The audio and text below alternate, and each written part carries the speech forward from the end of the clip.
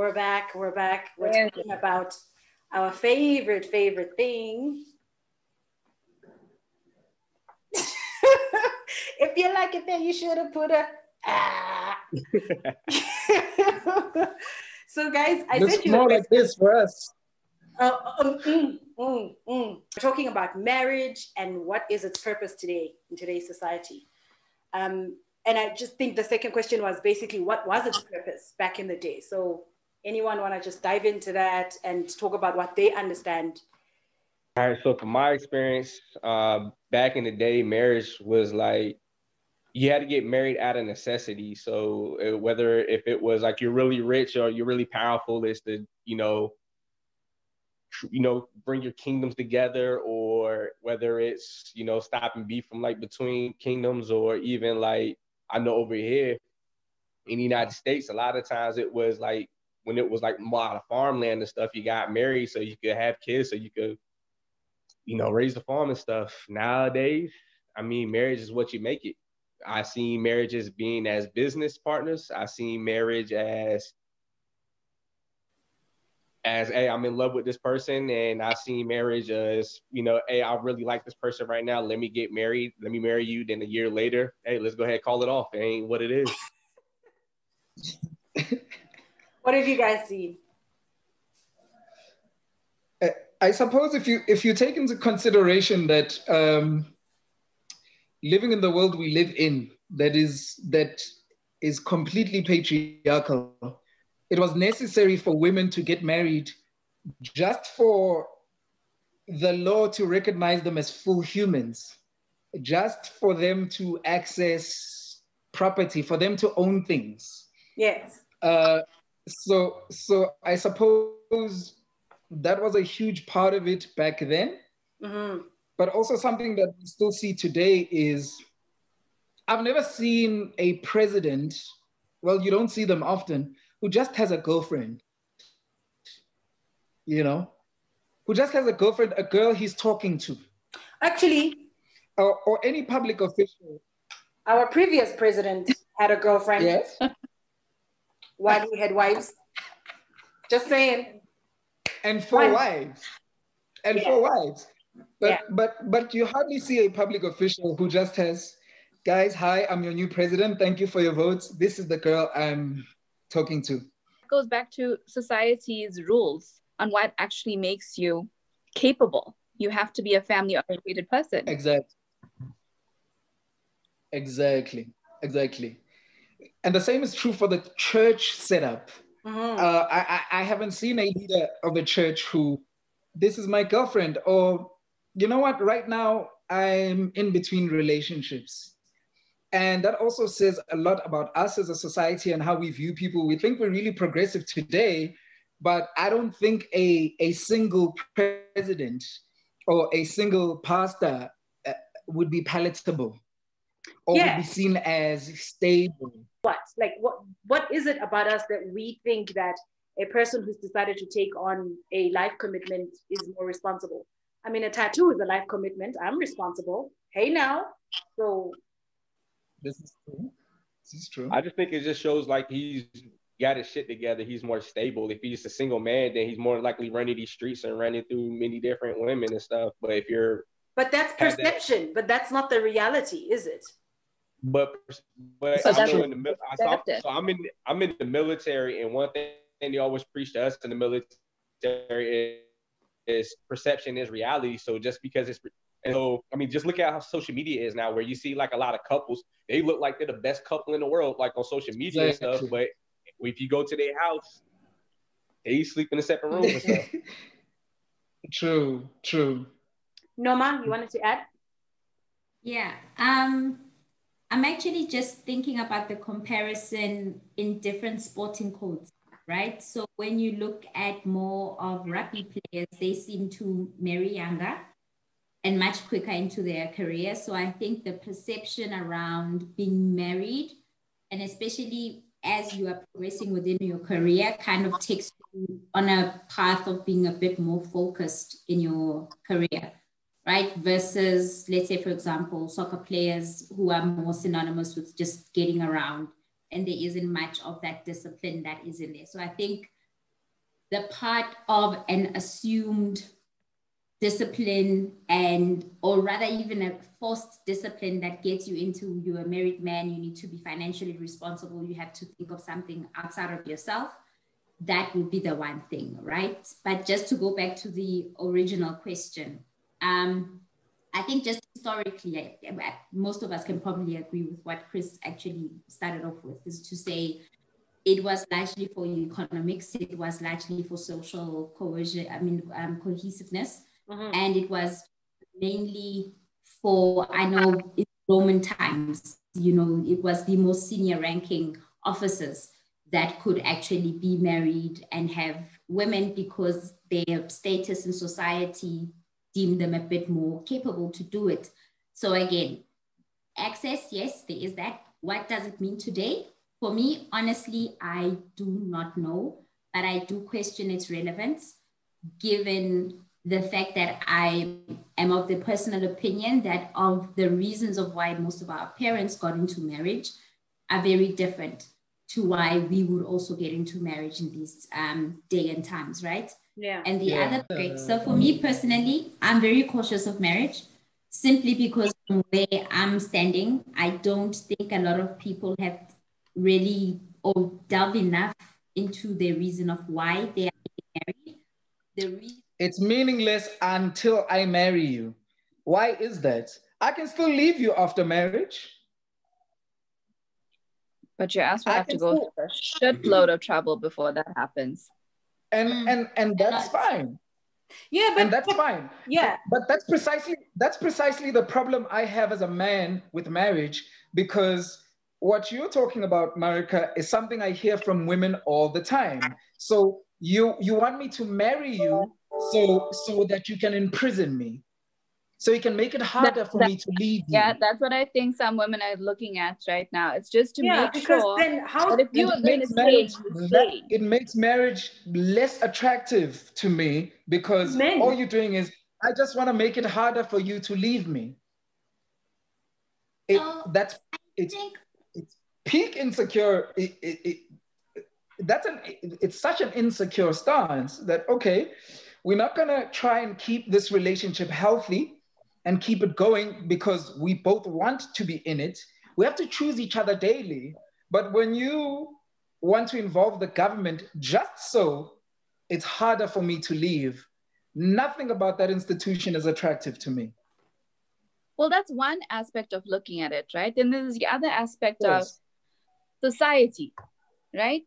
Society doesn't look at a dating couple as a serious couple, right? They're just people who are living together. So what was it my grandmother used to say? Why would a man buy the milk if he's getting the cow for free? For free. Girl, your grandmother, so enough, grew up in Africa. Because that is the thing we all say. Yeah, so like it's all down to, if you're going to be a responsible adult, you need to be taking the next step and getting into marriage. Yeah. Then children. Yes, ma. Also, I just want to say that's not my stance on marriage. Women generally. I'm pro-perspective. It's all a matter of perspective for me. Yes. Oh, and then she said that her grandmother. What your grandmother say? She said, it's literally every grandmother who speaks that way, though. I just want to know that he's heard this. So she said, why would a man buy the milk if he's going to get the cow for free? I mean, my grandma said the same thing, so. Okay, then. Then it's a very wild thing. That's all right, so there, I would like to say that there is a perception that, all right, so at the end of the day, humans are here so we can create more humans and stuff, right? And so society nowadays dictates that, you know, a husband and a wife have kids and stuff. And so I definitely feel like there is a pressure for women to get married, especially by like a certain age, and they got to have kids by a certain age. But if they don't, then they seem like they are a failure. And so. And they don't respect you. Yeah, but I mean, Now, I would like to say this, like, I'm a firm believer in marriage. I'm a firm believer that iron sharpens iron. And so your perfect partner is somebody that's going to make you a better person. And so I was married. I'm separated now, and I would definitely see myself getting married again if I meet the right person. But at the same time, but that's the very key thing, is you have to meet the right person. And like I've seen a lot of times where a lot of women, they choose guys because they looking for stability, and so they want to choose the best person that's going to keep them stable, or provide them a stable lifestyle. And not necessarily somebody they even love. But now here's the thing. Every single thing I've heard mentioned as a positive about marriage can exist outside a marriage. We can make babies outside of a marriage. We have love outside of a marriage. We can have stability outside of a marriage. True. We can live in a pretty house in the neighborhood that we love, near the schools that we like, outside of a marriage. But what you don't have, though, is that legal. So anything, marriage is nothing but a legal document saying that these two people are one. And so we did speak about that when you were. Mm-hmm. And so if I decided to leave out of here, without that legal document, I could leave out of there and leave the woman, and the woman don't have anything. Why don't they have anything? It's 2020. What is she doing? Say what? Mm-hmm. Why doesn't she have anything? Don't she have a job, a career? It depends on what kind of woman you choose. I know me personally, I love a career-driven woman. I'm trying to build a mini empire, and so I definitely want my woman to be out in these streets making that money right along with me. I stay-at-home mom that's going to take care of the house. Exactly. Does nothing for me. But that's just me. I know a lot of people, that's what they prefer. They want a docile woman from like back in the 1950s that do nothing but be pregnant in the kitchen and stuff. Hey, that's good for them. That's not for me though.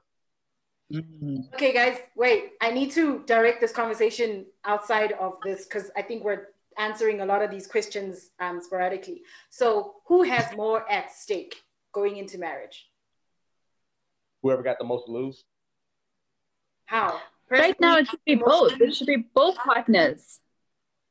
It shouldn't be a male or a female perspective. It should be both partners have lots to lose if they leave. But if you are it comes down to, if you are me, basic baby, and you are marrying billionaire, do I have more to lose? Really? Do I? What is your intention for getting into the marriage in the first place? Sorry? Doesn't it come down to intent? Like, what is your intention of getting into the marriage in the first place? Was it for? No, it doesn't. It comes down to what happens at court when you divorce. That's what it comes down to. Norma, sorry, you have your hand up. I actually agree with Marika on this one. The intention as into the marriage, right? So when you get married, that is not the point where you leave yourself behind, you stop your self-development, because even with you bearing kids for that man, there needs to be something that then can substantiate who you are as a human being. That's one. I think the other part is sorry. Why please explain to me what do you mean by if I bear kids, there must be something that can substantiate. What does that mean? I don't understand that. Yeah. So here's the thing. So when you are getting married, the value that you bring into a marriage, right? When you're marrying young, what are you giving up? Your youth. Yes. That's what you're going to trade marriage for. You're going to trade your youth for marriage. And when you have children, you are trading your sense of selfishness for the benefit of your children, yes, and your body and all of these other things, right?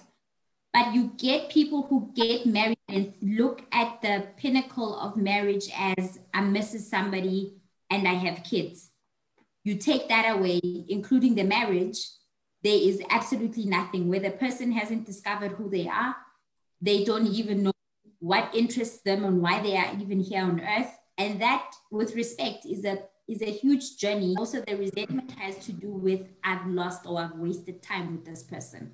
So for me, the question would be, if you are coming into a relationship with a billionaire, if he's proposing marriage, why is he proposing marriage? Does it make sense for the two of you to be married? Okay. So both of us have things to lose, but the question is who has more at stake? Jabulo? We don't even have to discuss the hypothetical billionaire versus the poor girl who's just bringing her womb, but also a phrase that Norma brought up, and this is not a direct response to you or to assume that this is your stance, but you hear this a lot where women talk about, I'm giving this man children. Why are you in 2020 or 2010 or 2015? Hallelujah. Why are you giving somebody children? Why aren't you as a couple having children together? What is this idea that you are carrying human beings in your body to give to me? Are we not building a family, you and me together? Do you understand? So this idea, this idea as well of commodifying your uterus in exchange for a marital contract that might have financial benefits down the line if I choose to leave you. That's also something that we have to deal with. We have to own our actions and do things for ourselves, and then find each other in the middle where our interests align. Would you like babies, OJ? Yes, I would like babies. Hey, I would like babies too, and I love you. Let's make babies together. You're not giving me children. We're making a family together, and we're building something together. And another thing, for me, I have no reverence for the institution of marriage. I have no reverence for the institution of marriage. Here comes the bride, blah, blah, blah, blah. Or we do it traditionally, whether it's ilobolo and all of that. I have no reverence for that institution. What I have reverence for is, I love this person. I want to spend the rest of my life with them. And I don't need a contract to prove that. And I can also sign a contract with you and not respect you and not be in anything meaningful with you. It's a piece of paper. It's a piece of paper. But I'll say this. I will happily walk down the aisle and wear the prettiest suit that you want me to wear. If you're my woman and you're saying that you don't feel secure in this relationship unless it's in that format. But that institution in and of itself has zero meaningfulness for me. And when I'm unhappy and I feel like the relationship isn't working, I will leave. No matter how difficult the legal ramifications are. Take all of it, take everything, I'll start afresh, but I can't stay in a relationship where I feel like I'm emotionally and physically eroded daily just to keep this marriage going, and because, oh, now it's harder to leave because we entered into this contract. So what I value is love and commitment, and all those things exist outside this institution of marriage. Rings, even our rings, you look at a men's ring and you're like, what is this? Just buy me a t-shirt or something. What the hell is this thing? Versus a woman's ring, which is like flat out.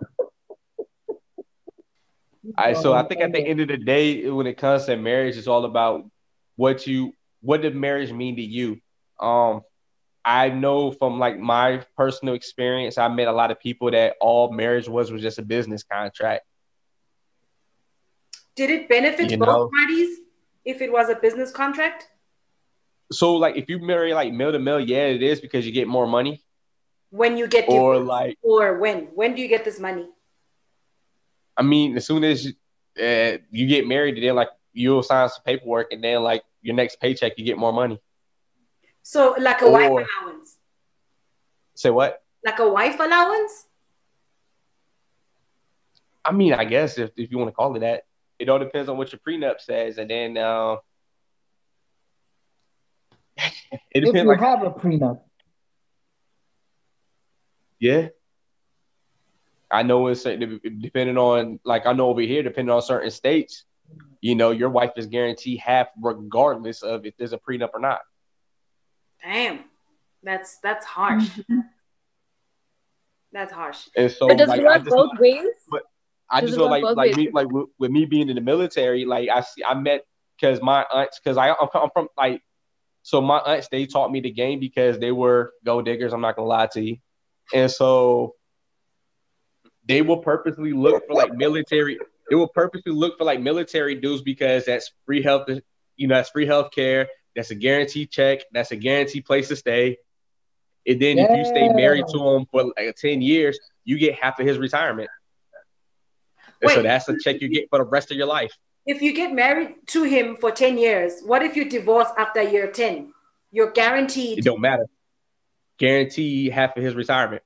So if he divorced, okay, so if we get married, 10 years in, we divorce, and then you marry Marika's 10 years in, and you get divorced, do me and Marika get 50, 25, 25? No, the first wife. The first wife gets it. Oh, so I win. Okay, cool. Yeah. So just like I learned this too, because my grandma taught me this one right here. And so when my granddaddy died, he was already married to like another woman for like 20 years and stuff. But as soon as he died, my grandma went to the Social Security office and got his Social Security check because she was the first wife. Opens up the door to my next question. This is how I had phrased it and said, do women get married for love or security? But do people get married for love and security? At my age, what I'm starting to realize is that I meet a lot of women now, like they're in their 30s and they feel like they got to hit that hump. Like, hey, I got to find somebody that's going to marry me or take care of me. Or if they have kids, I need to find somebody that's going to take care of my kids and stuff. And so I got to be extra careful that I don't meet somebody that's trying to trap me like that. Okay. Norms?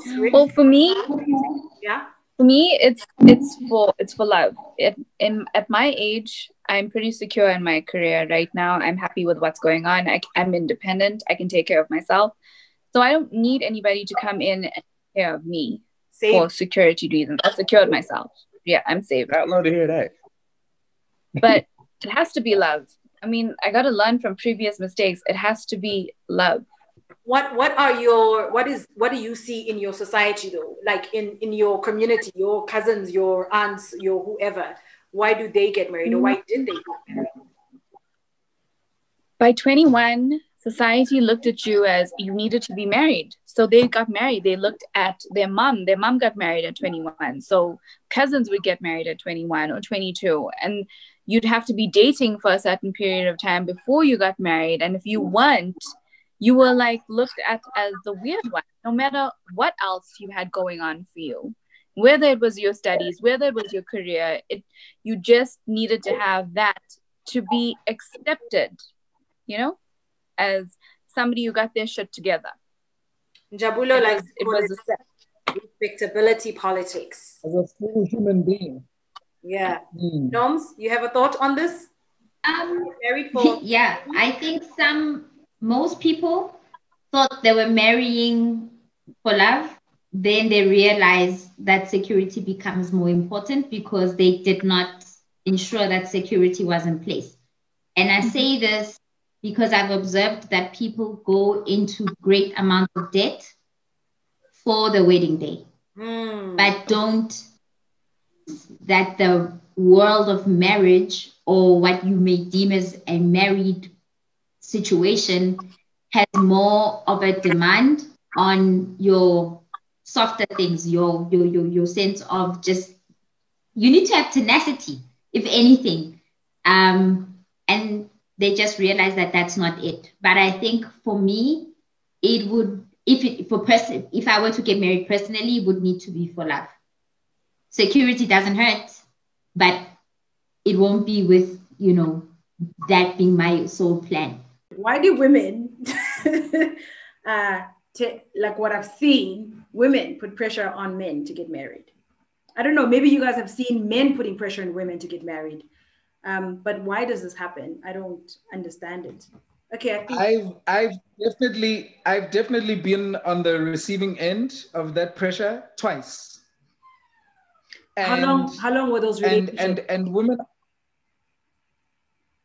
Oh, first relationship was with the mother of my only child that I know of. We've been together for 10 years,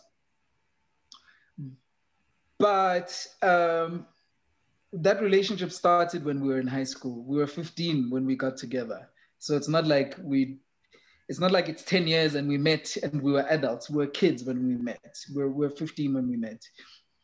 The second and then in our relationship? mid-20s, the second relationship, it was 2 years. It was 2 years old. And you it was 2 years old. Yeah, like, where's this going? I'm like, what do you mean where this is going? I love you, you love me. I see a future with you. Wait, how old was she? Oh, second relationship. Second one. Second one, 24. First one, we were both 25. It's quite weird to have a 24-year-old kind of talking marriage, but because with most women, from 26 going up, that's when you'll get married. From 26, that's becoming, what are we doing?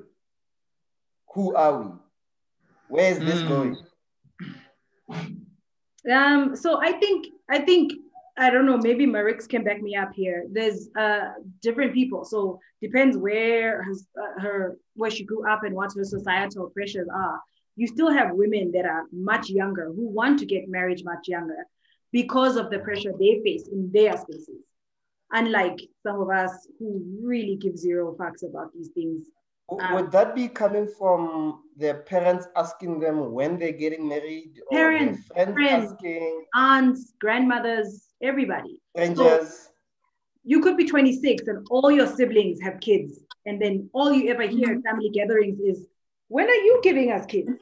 And all your siblings are married or engaged or whatever. Suddenly, the only question they ask you is, what's going on with you? As if you're a leper or you have a disease. And if only they knew the amount of fun you'd be having at that time. Being single and childrenless and hey, it's, Yeah.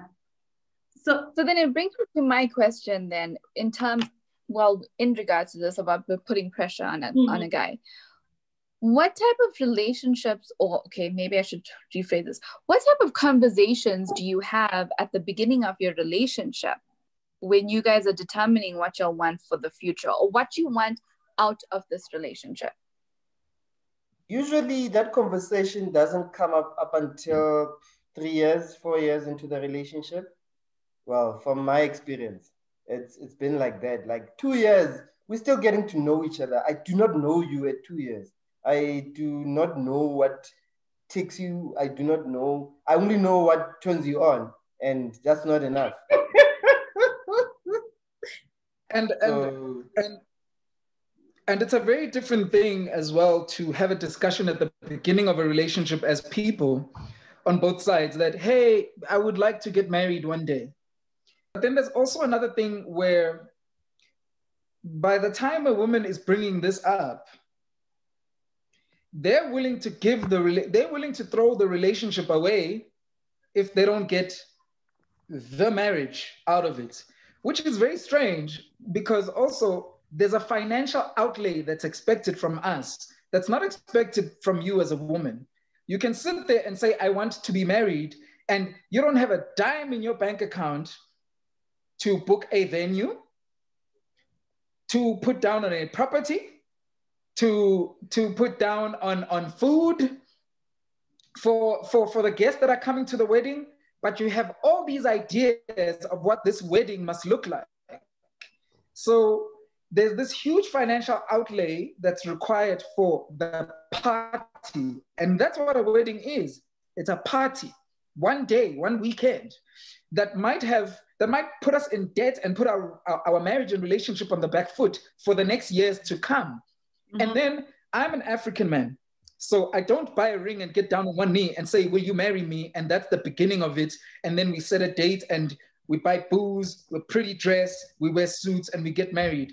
There's a whole year of things that must happen, which all cost money. But you can sit there and say, why haven't you married me? And in my head, I'm making these calculations and I'm thinking, where am I finding these hundreds of thousands of rands to do this?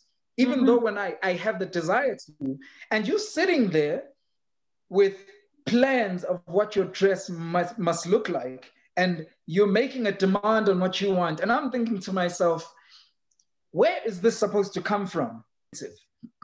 Yeah. And then you factor in socio-economic factors like same Africans who get married in this very expensive way are the same group of people who have 64% poverty.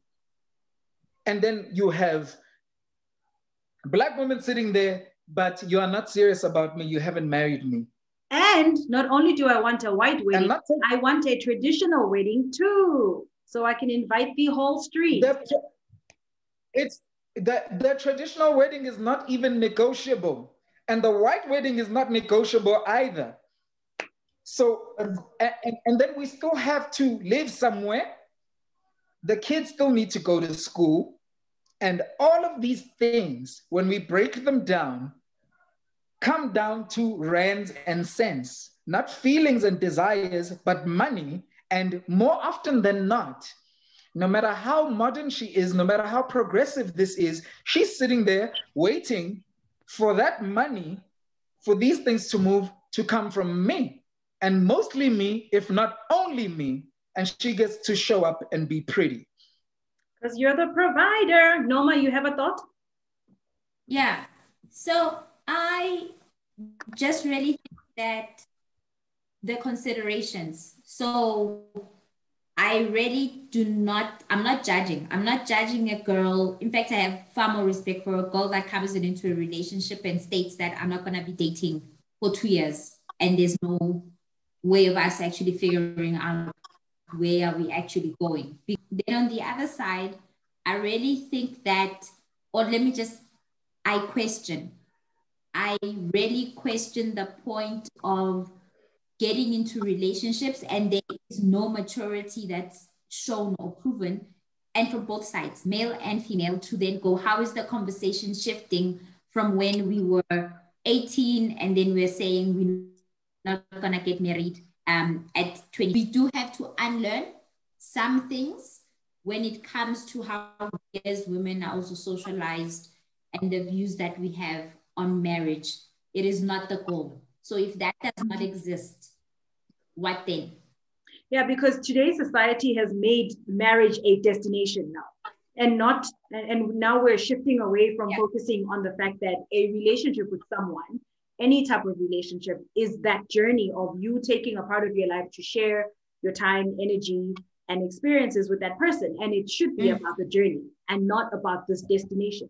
Because in any relationship, what you want at 15, what you want at 30, what you want at 40 will change. But it's about both of us going through those changes together. But now we have all this pressure of, okay, but we started dating at 15 and now we're at 35. Where are we going? We're going where we were going all along. We're going together. That's it. No, so I think sometimes you do need to define those things, because I think that's what Marika was alluding to earlier, saying define it, because if you fail to define it, then there is no going in. Marika, you had a thought? And so like just going back to what Njab says about being the financier of all of the wedding aspirations, marital aspirations, it ties into what Noma was saying in terms of we need to question ourselves and see if we can bring what we want to the party as well. It needs to be a partnership. It's not, it falls on the other person. That's not just their responsibility. If it's a marriage, it's both our responsibilities to participate, provide, be there for each other. It shouldn't just be a one-way street. That's why it goes, the conversations need to happen about what you're willing to do, what you're not willing to do. You need to already at some point know what plan you have for your life, and the other person needs to know what plan they have for their life, and if it actually dovetails at some point, and if you guys can grow together, not just look at society's way of looking at things, Bollywood, Nollywood, Hollywood, and put yourself into that box and say that this is how life is supposed to be, and this is what I need to be focusing on, because that's not necessarily what's going to work for you as an individual. It won't fit your personality. Then what? Does the world come to an end? Does life come to an end? So you need to have your shit together in terms of knowing yourself and what you want out of life. Cool. Lucky, you But- have thought? But shouldn't the, either Marika or Njabulo mentioned that why is marriage a destination? That was me. That was all me. Or was that you? So basically, why must it be the final destination of where things should be? Shouldn't me and you being together, understanding each other, be enough for either one of us to be on a point where we are happy with each other? And should the marriage thing come up, it shouldn't be one-sided, because we should be at a point where we know each other. We are together in this relationship. But when marriage comes up, it shouldn't be a one-sided thing, but a two-sided thing. Yes, as soon as you say to a woman, sorry to generalize, but as soon as you say, yes, we are going to get married to a woman, her expectations is we are going to get married in a year or two.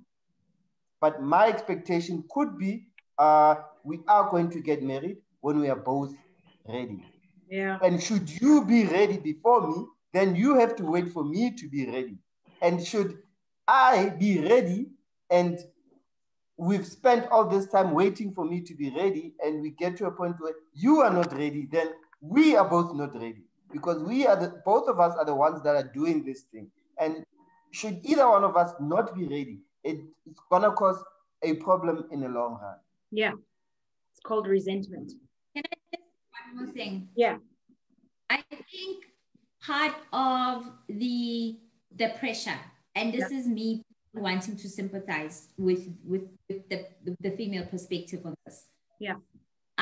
The fact that for some women, they completely treat wife and girlfriend as two separate personalities. Each one can have privileges, right? So there are girls who will tell you that, for example, I will not move in with you and come and stay with you.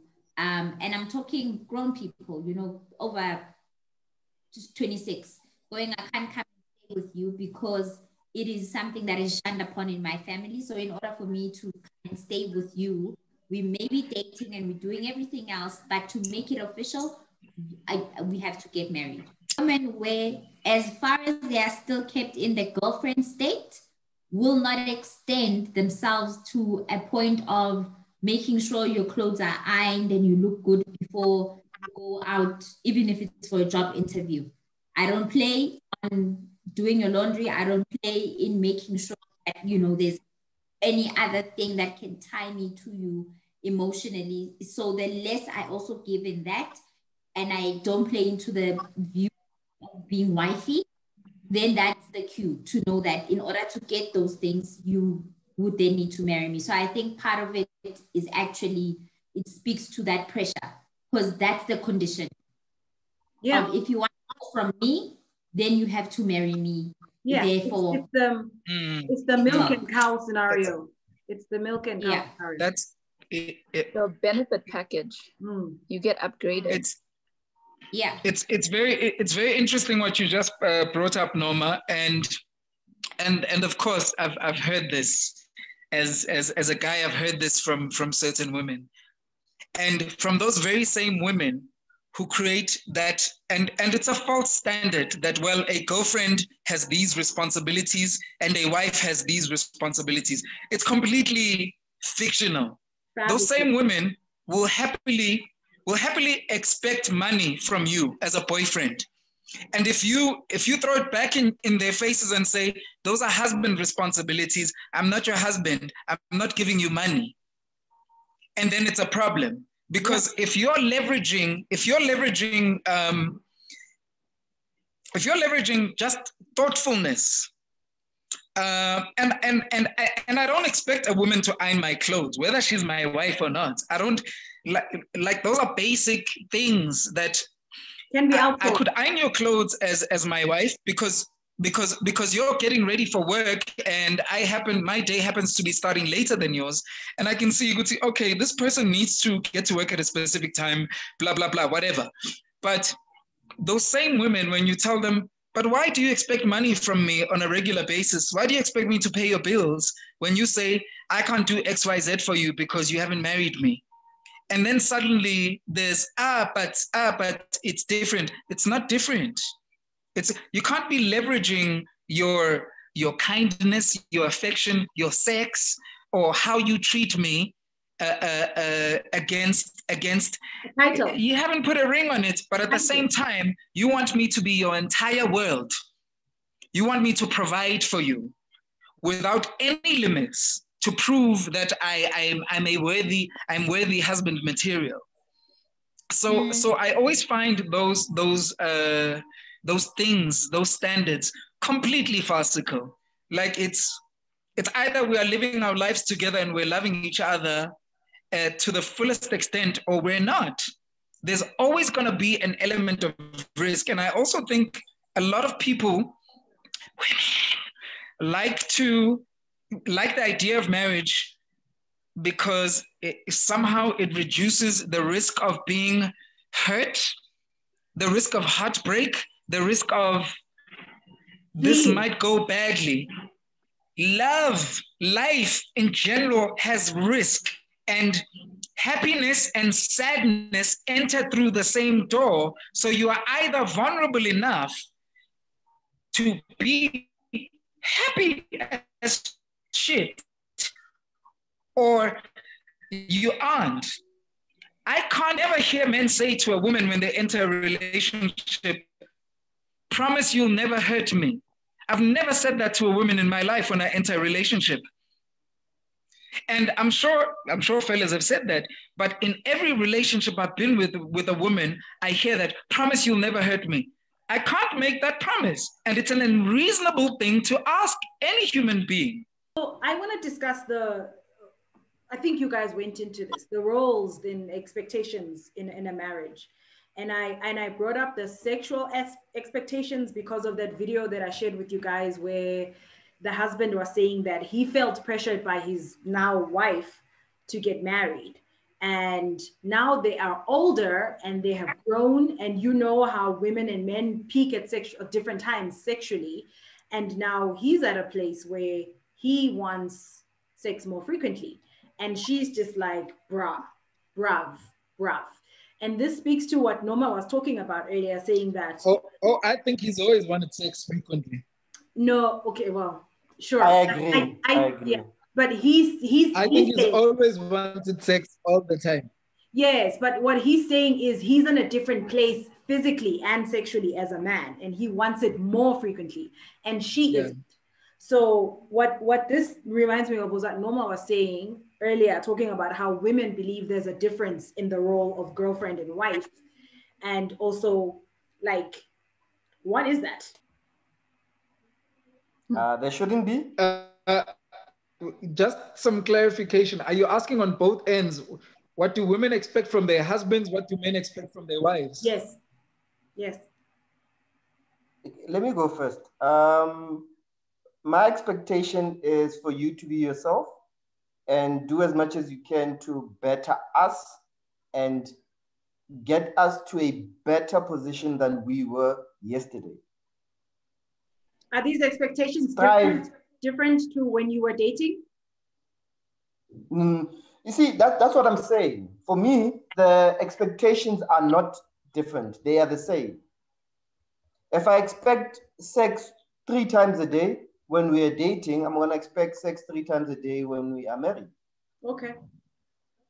Yes. And right now, personally, I'm in a point where I'm like, if I am dating somebody, they are not there to do things for me. They're only there to enhance or better me or get us, both of us, in a better state or in a better position than we were. So it's not about what they can do for me, because everything that they can do for me, I can do for myself. Okay. Noma, Marix, should the roles be different once we get married, or should we just be going about our business? Marika, do you want to go first? So for me, I feel like how you began your relationship as a girlfriend boyfriend, dating should be the same in terms of you want a partner, you want a friend. It should be a natural progression into your marriage state. I don't think that you should withhold certain things when you're in a dating phase and then only give the benefits of you and like be yourself when you're in marriage. I feel like you should be that person into marriage. Obviously, people grow and change, but that should happen naturally. It shouldn't be something that you're intentionally holding back. Yes. Okay. Talking about growing and changing, I think the second part of the question was just that, like, agreed. Women sexual peak is at a different age to men's. So I get to 40 and I'm just ravenous, you know? What I would say at that point. Yeah. What I would say at that point is, let's go to the chemist. Let's go to the chemist. What? Let's go to the chemist. Jobs get it. So yeah. So the little blue pill. Thank you, Marika. Yeah, but there are men who feel pride about that won't be keen on taking the pill. I don't know. I think, but anyway. But when my dick doesn't want to stand anymore, it doesn't want to stand, and age will get it to that point. So true. Let's not beat around the bush and say, no, this, no. You don't want to be attractive anymore? No, it's nothing to do with that. It just has to do with age. I've reached my peak, and now I need help. Got you. Norms, you have. Fortunately, your sexiness won't be able to help at this time. Got you. Norms? Some of the differences in sexual compatibility that needs to be taken into consideration is the result of creating a child, right? Yeah. So there are certain things that, and especially within a context of whether we are married or we are cohabiting, and the relationship dynamic then changes to, if I'm having to sit down, breastfeed and do all of these things and still go to work and come back, cook and do all of the other things, regardless of how you may agree, who takes out the trash, who fills out the cars or whatever else. But if there is a party within that, normally the party that has carried the child is depleted in terms of energy. That can contribute to that, right? Yeah. It can contribute to the physical, where the man is kind of going, I'm running on the sexiness fuel and it's currently not there. Can we chill? Then there's some of the things that are then different within that, right? But then the question would still become within the thing, when I sense as your partner that, oh, honey is just taking a little bit of a dip, how do I try and help to get you to a point where we both are nurturing a sense of desiring each other continuously, regardless of what's happening around us? And it's within a state where both of us are actually, well rested and we can benefit from it. And it's not just another person doing certain things begrudgingly as well. Or another going, I'm not even getting enough of this, so why did I get married? So again, communication. I see what you did there. Threw in a movie title. Jabs, you had a thought about the expectations and the roles? Yeah. The expectations for me from I love you, you're my girlfriend, and I'm committed to you, to you're my wife, the expectations are exactly the same. They're exactly the same. We're in a partnership. We do our best to make each other happy. And I think this is not even specific to marriage, but the older our relationship gets, we should be deeper into our friendship. Yes, and organically. Each other. We should grow. We should grow deeper into our friendship, because I'm spending. Listen, sexiness, passion, butterflies, all that stuff goes away pretty fast when you look at the arc of a lifetime. All of that stuff is literally nanoseconds when you look at the arc of a lifetime. Yeah. So if you and me are not best friends, what are we doing? What are we doing? We need to talk about nonsense the whole day and entertain each other and be able also to be silent with each other, and that's fine. Those are my expectations, that the more time I spend with you, the closer our friendship becomes. And then where sex is concerned, I like my sex. You knew that about me when I was just your boyfriend. I like my sex. And also, but on the flip side, but it's wait, not like now. As your wife, yes, you like your sex as a boyfriend, and then as your wife, can I get a break? Break from what? No. And let me continue. Where's this idea? Where's this idea coming from that men's drive for sex? Sorry? Hey. General stress. No. Right? But no, I'm just saying. Wait, Norma. Wait, I can't get Jawula's question. Yeah? Let me get into that though. I don't think a man who sits on the couch and watches his favorite TV show the moment he gets home expects you to bathe the kids, feed them, clean the house, cook. I don't think that man has any business expecting anything from you anyway. But speaking from my perspective, the kids are a shared responsibility. The clean house is a shared responsibility. Should be. Cooking is a basic life skill that every adult has.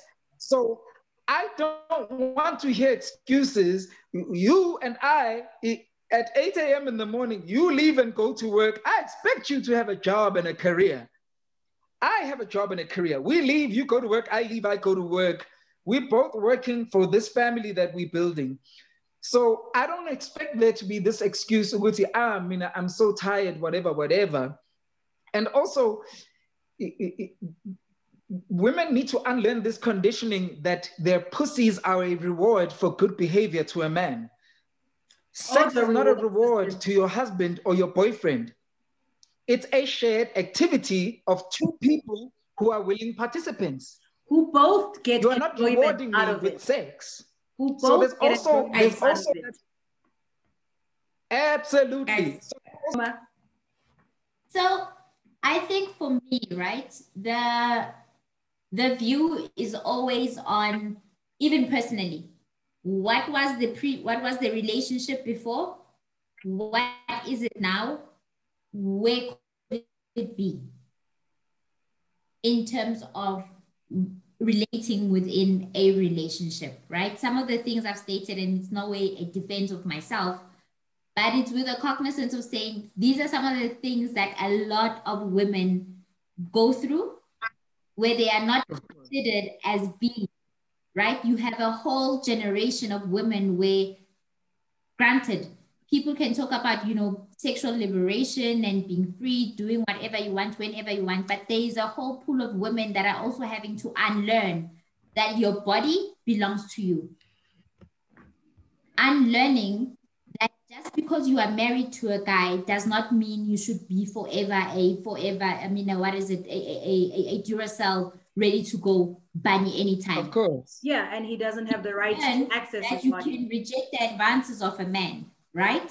Because I can't believe I'm gonna word it, don't like it, but the toxic learning around I paid lobola for you, therefore I can do X, Y, and Z, right? And they are also within that a context of men who are also trying to find themselves and going, oh, I was taught that I need to take out rubbish. Where somebody may marry a girl who, perfect example, a lady who married a guy and just could not understand, like, what do you mean you don't cut grass and you don't know how to do an oil change in a car?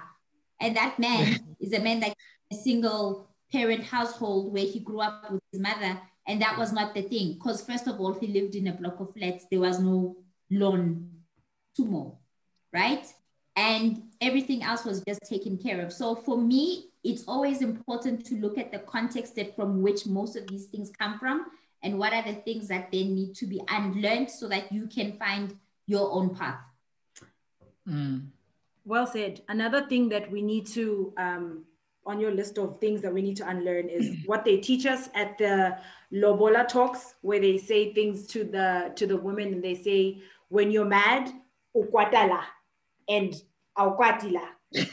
Like which is ridiculous. It's just nonsense. Which is ridiculous. These things are your body belongs to you. Yeah, this is one of the things that adds to women, who add to the patriarchal society and standards that we now must live by, because my body belongs to this man who's married me. What is that? That is absolute nonsense.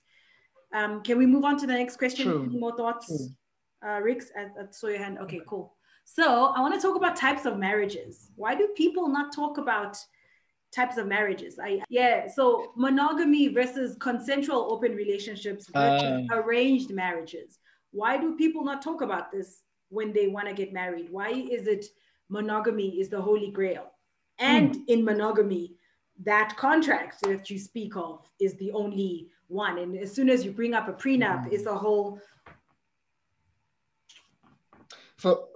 For me, it's really simple. I can't do polygamy, because if I love you, I can't imagine giving that much of myself to more than one person.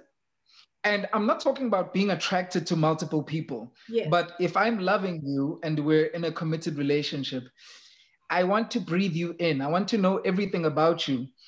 I'm spending my entire day, from the time that I wake up to the time that I get home to you, thinking about stupid little ways to make you happy, because I know the little things that you like. I can't imagine doing that for more than one person. It's already it's energy consuming. It's emotionally involved. I can't imagine doing that for times 2, times 3, times 4, times 5 people. And also, people have their own weirdness and quirks and things that annoy you about them. I don't want to deal with 5 times the nonsense. I can learn my person's nonsense and develop a tolerance for it. Which, my woman does this, and I can brush it off. Yeah. Now, if there's 5, 10 different kinds of these things that I have to deal with, I can't.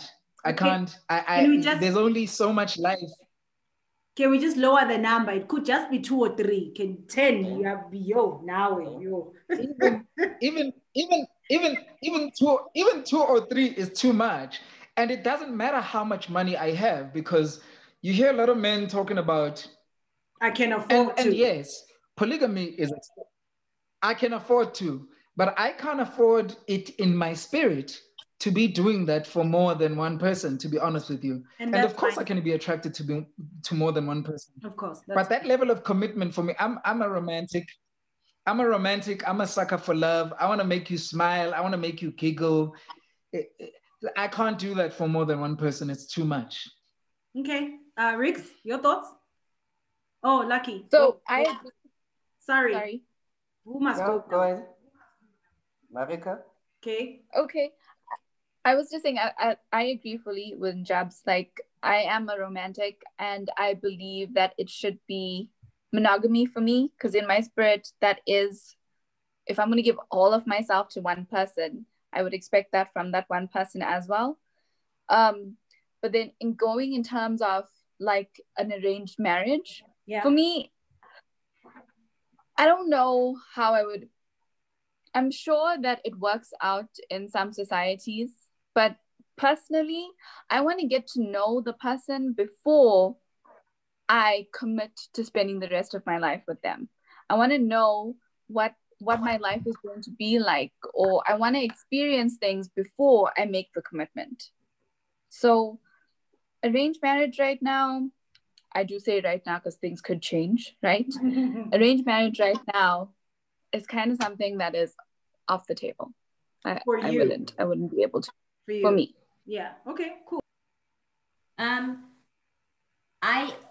So firstly, I think for me, well, not necessarily for me, generally, the argument on types of relationships and why people don't necessarily talk about them is simply because we are very precious about fidelity. And what that looks like for people may not necessarily mean marry me, only me, and we are going to be in a monogamous relationship. I think for me, fidelity also has to do with the fact that you know where you stand with the person, and you know how you reach your fill, or how your cup is filled with them. As for the other types of marriages, arranged marriages actually have been something that have been a bit appealing to me personally. Same. Because I've questioned the way of dating, and if my persona actually fits in with that. I think it will take a whole lot of time, or maybe even possibly courage, to list myself and actively go at it solely the digital way. And for me, the result of people having that instant access to the ability to connect with somebody, and when I say connect, I use that term very loosely, is the tenacity or the endurance that then it takes to maintain a relationship is not there. Because as much as I can swipe right or swipe left, whichever way Tinder or whatever else works, it is just as of how disposable that relationship could be. It is an indication of how impatient I may be, not wanting to actually build and invest that time into getting to know you, understand who you are, where you come from, who makes you you, and then lead me to a point where I will go, I want to get married with you or to you, right? Moving on to the arranged marriage part. One is me going, possibly some of the approaches that I've had in dating have not been really that great. So would I benefit by having somebody who just knows me? So let's say, for example, my older sister says, okay, here is somebody that I think would be a good fit for you. Would I be open to going out and learning a little bit more about them? Yes. Maybe is there a better chance of success with an arranged marriage? Because in my mind, the agenda comes a little bit more prepackaged. You are definitely meeting a person that wants to go somewhere in life. But that's matchmaking. That's not an arranged marriage. No, hold on. Please. Yes, please. But this is an arranged marriage. Right? So the fact that they'll take my interest into heart, right? So for me, the offering for an arranged marriage is I would be matched up with somebody that can honestly start off on a foot of going, I want to grow spiritually. I want to spend my time wanting or getting to know you better. And I'm happy to do it within an ambit of a marriage. And if that means we then can figure it out in terms of having children, but knowing that that person has a set agenda for themselves that is already similar to mine, that's been vetted by outside parties. Riggs. Well, yeah, so you know my stance on arranged marriage, but in terms of consensual open relationships, me being on the pro-love side, I believe you got to do you, okay? If you know that you can bring this much to the table and you're going to have to seek something else elsewhere, if you need a partner that is on the same level as you, why not? What is so wrong with having an open relationship, an open marriage? Nothing. Absolutely. If you guys are about the both maturity levels, you'll know exactly what you'll want. You'll know exactly how committed you guys are, and you're comfortable with each other. Why not? Yeah. Lucky, your thoughts on open marriage versus monogamy versus arranged marriage? An open relationship sounds fun on paper, but there's more to it than just what we think there is to it. Because there's no way you can be in a relationship with somebody and be emotionally invested in somebody and still not have some sort of jealousy of them possibly being with somebody else out there, and possibly having more fun than they are having with you. And chances are they might not be having that much fun with that person. They might be enjoying something else, but to you, it's like, for that person to be with that person at this exact moment, it means there is something in me that I cannot provide. So it ends up being a thing where it goes back to you questioning yourself. So for me, it's open relationship is a no. I would like to experiment and do it, but I know that it's not going to end well. Yeah, go. I think particularly with open relationships, for me, it is knowing yourself to a point so well that you know what it takes to actually keep your cup filled and how much of that you're willing to then share with others. But I really do think that the honesty that needs to come upfront on that, I don't think you can go open relationship as the first step. I think what? First step relationship. So like to trying to get to a place where like we can't date within a year and then you're telling me you want an open relationship. To me, also, it makes sense. What if you meet you both want an open relationship? How's that? Okay, that's a different story. I'm gonna be honest and say in how I'm saying this, I'm saying it. This is my personal view. I'm not wanting to project it on anybody else. I honestly do think that an open relationship can be the very first thing that you're gonna go into. In my mind, an open relationship, that case for an open relationship is made to then go, we are lacking this, we are not happy in this, or we are wanting to add more in our relationship. It's something you must transition into. It can't be something that I believe so.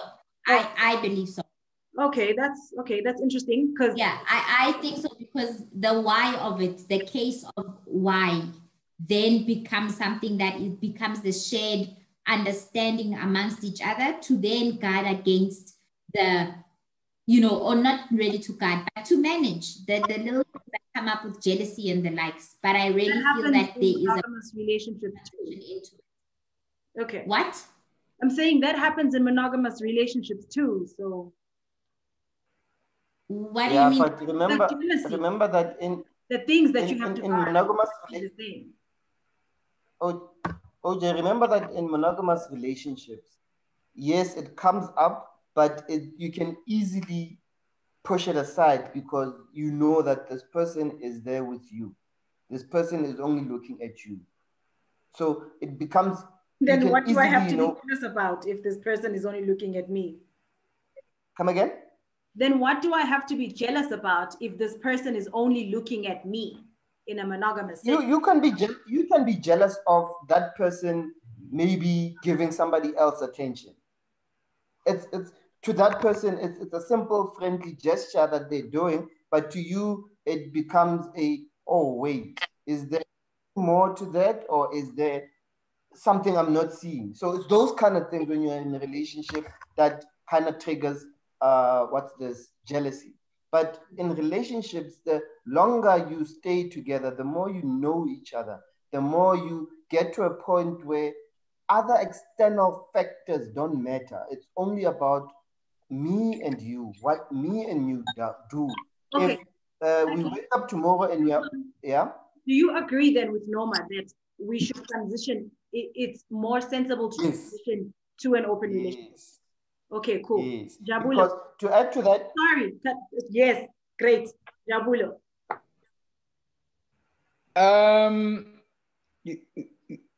Let me touch on the question. Let me just touch on the question you asked now. Do I agree with Norma? Absolutely not. It's either you are open to open relationships from jump or you're not. It's like a man getting into a relationship with you and then further down the line telling you, hey, I want to take a second wife when he's never mentioned it before. Yeah. I really personally don't think it's something you can transition to. It's either you have a predisposition for that and you discuss it upfront that, I'm really interested in an open relationship. And then you can transition into it within the relationship, but it has to be something that both of you have a willingness for at the very beginning. And I also thought, Norma, that you overly romanticized arranged marriages. They're still married. Yeah, I thought so. I thought so. Okay. But again, you know, we like different things. I disagree with arranged marriages just on principle. I would like to preserve my choice, whatever that choice means. Okay. Whether it destroys me or it builds me, I want to preserve my choice. So just on that principle alone, they could have a 99.9% success rate. And when people cite success rates of different types of marriages, what is a successful marriage? What is a successful relationship? Do we say a relationship has failed because it ended after 2 years, 5 years, 10 years? Do we say it's successful because it lasted 50 years or we died married? How happy were we? Miserable. What was the content of that relationship? So relationships can end. It doesn't mean that they were failures. Relationships can last till death does us apart. But is that successful? Were we happy? So we have to deal with those notions as well, because we have a tendency to gauge the success, the meaningfulness, and the substance of a relationship based on time. And I don't think that's really, I really don't think it's that simple. Okay, I just want to disagree with you on your point that you either have a disposition to open relationships or you don't, or you can have the engagement upfront. Because I feel like you can meet and be monogamous, and your changes as a couple or even individually at different times, you can get to a point where you both feel like she said, you do want different things, or you want more, or like he fills me at 60%, and there are things that are like really, really want to give attention to, and someone else can do that for me. And we have the discussion later in the relationship, 5 years in, and we both agree, cool, let's explore the option of an open relationship. And that could work too. Okay. You see, I also disagree with you, Njabulo, because, you know, personally, I'm in a position where I'm saying I am not into open relationships. Right now. But imagine, right now, but imagine a scenario where you've been with somebody for 20 years. You know this person inside and outside. You love this person with all of you, but there's just certain things that you just want to experience that this person cannot give you. Then what do? You go out and cheat, or do you sit down and say, babe, this is what happened? The thing is, I remember your previous answer when this thing came up, when you said, and I thought it was so vulnerable and beautiful, and I completely agreed with it, Lucky, where you spoke about open relationships sound great on paper. And then you went into the human emotions of jealousy and possessiveness and all of that. Yeah. I totally agreed with that. But there's a notion that I'm picking up from a lot of your responses about open relationships, that it's a thing. And this is why I speak about it must be a thing that you are into, because for me, we can't be exploring open relationships because you are tired of your partner. Alimony versus Manimony. Should women be paying to maintain men? Should men be paying to maintain women after marriage? Nope. Absolutely not. Absolutely not. The only payment that should change hands is child maintenance.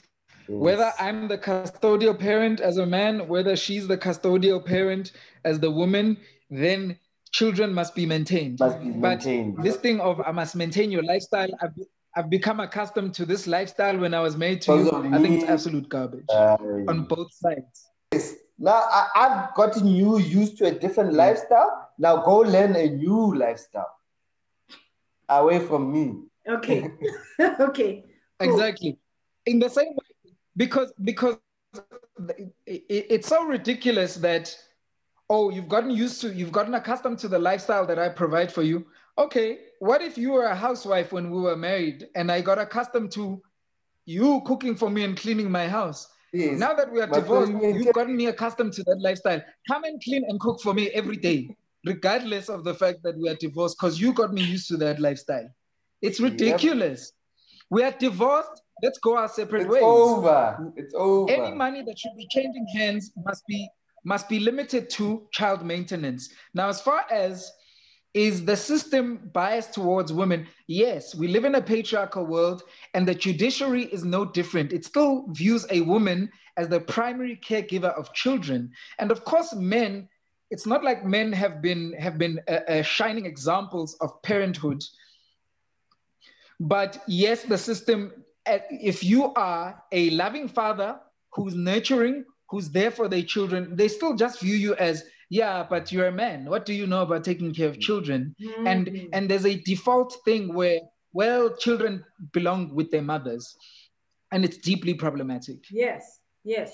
A case must be assessed on its own merit, and then a decision must be made based on what's best for the children at all times. Okay, cool. All right, those are my last two questions. I really, really, really appreciate your time and staying with me through the technical difficulties. So any closing thoughts on marriage and what are we doing with this marriage concept today? Or you think we've covered everything? Any closing thoughts? You're happy with what you've shared so far? I'm saying marriage, relationships should all be just about partnership. And if it can just be about that, then everybody will just be happy. Sorry, there's something that we spoke about earlier in Jabulo during our transition period, and we spoke about the only purpose for a marriage is for citizenship. And I don't think that's in any of our recordings. I'm hoping that it is, but we had spoken about what really is the purpose of marriage. And I was just like, honestly, except for the legal binding document, if I'm moving to another country, because the business one wasn't a valid reason for me if we want to build an empire, because we can do that as business partners. You register a company together and you build a business, or even as separate individuals as PTY Ltd, we come together, we do business together. Because when you go to the bank to apply for a business account, you put both your names as partners. So I really don't see what the purpose of it is, except for legally. Yeah. Another thing I think people will argue with is when you die as a partner, there are these benefits that you don't get upon death. And we've seen this in celebrity couples where Double HP and the partner, Double HP passed away, the partner struggled. The family didn't recognize her. There was all this tension and whatever. I don't know. Is it beneficial then to get married just in case this guy goes? Or is it a money thing again? What is it? When you're dealing with society, then you do kind of need that security to say, if you pass away and we've built this together, I can still get what is due to me. A will. Thank you. A will and testimony can take care of that. There's another legal document that can take care of that, a will and testimony. In closing, I'm happy with the diversity of opinions that have been shared, but I also think it's important to acknowledge that I personally believe in partnership, and I think I've covered what that means for me. But people must always do what makes sense for them as a couple. As two people, when you get together, you must do what makes sense for the two of you, whatever that means. So you mustn't be pushed into thinking, I must do things this way because this is modern and progressive, or I must not do this because it's backward and patriarchal and repressive. You must do things that make sense for you as a couple, things that you can live with in your own home. Nobody's living your life for you. The two of you must be happy. And ultimately, that's all that matters. And I'm talking about relationships in general, not just marriage. All right. Thank you, guys. Thank you for your time. I can't wait to. Thank you. Thank you for having us. Yep, thank you. Thanks for jumping in, Lucky. Jobs, you were. Cool. All right, guys. Go be great. Go live your best lives. Cheers. All right, bye. Bye.